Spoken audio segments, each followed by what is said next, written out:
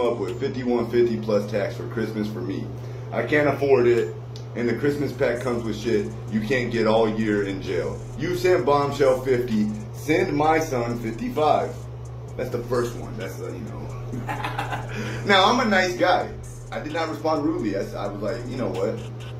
I sent you $30 already. I did send Bombshell 50. You know. And then I'm just like, well, what is that gonna do? Like, you know, send your son $50. Okay.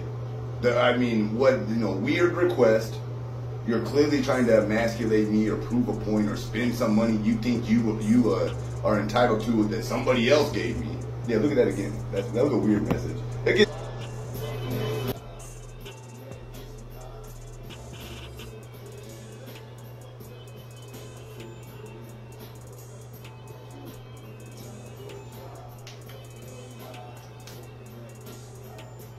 I don't want no one to feel sorry for me. I was dealing with Michelle, the same person you guys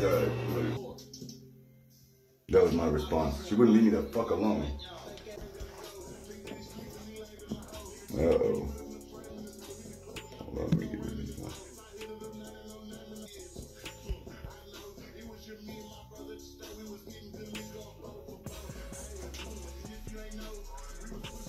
Gaslighting her.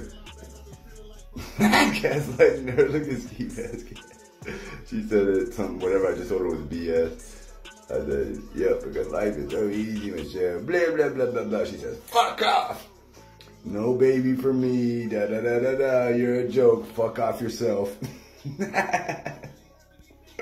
Then look what she came back with. This is where she really got spicy. Spicy Michelle here with the spicy dish. I said, I can't see my baby. Her mom stole her. Your son like 30 years old. My baby not even 6 months old.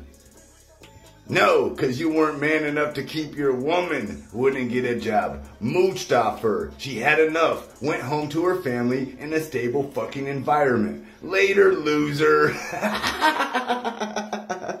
Oh, I said something mean back, but who cares?